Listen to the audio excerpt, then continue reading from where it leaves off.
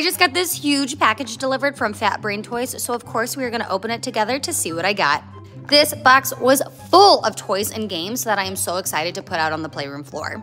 I am obsessed with their new Pretendables collection, so I was dying when I saw that they filled it with the whole collection.